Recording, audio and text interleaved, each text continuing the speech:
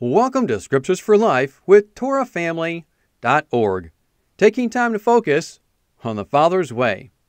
Psalm 97, verse 10. Let those who love Yahweh hate evil, for he guards the lives of his faithful ones and delivers them from the hand of the wicked. This starts off with encouraging those who love Yahweh to hate evil. What is your attitude towards evil? Do you hate it?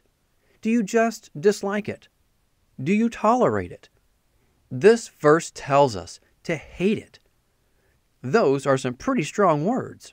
It then says that he guards the lives of his faithful ones. Can we be faithful and not hate evil? Can we stay true to him if we are tolerant of evil?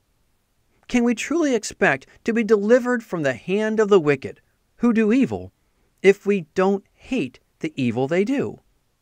Yet, if we make a clear line in the sand of our stance on evil, there will be no confusion in the eyes of anyone on where we stand. If we truly want Yahweh to guard our lives and deliver us from the wicked, then let us hate evil. Let us run from it. Let us run to Yahweh with all our might and cling to the ways he has given us to walk in.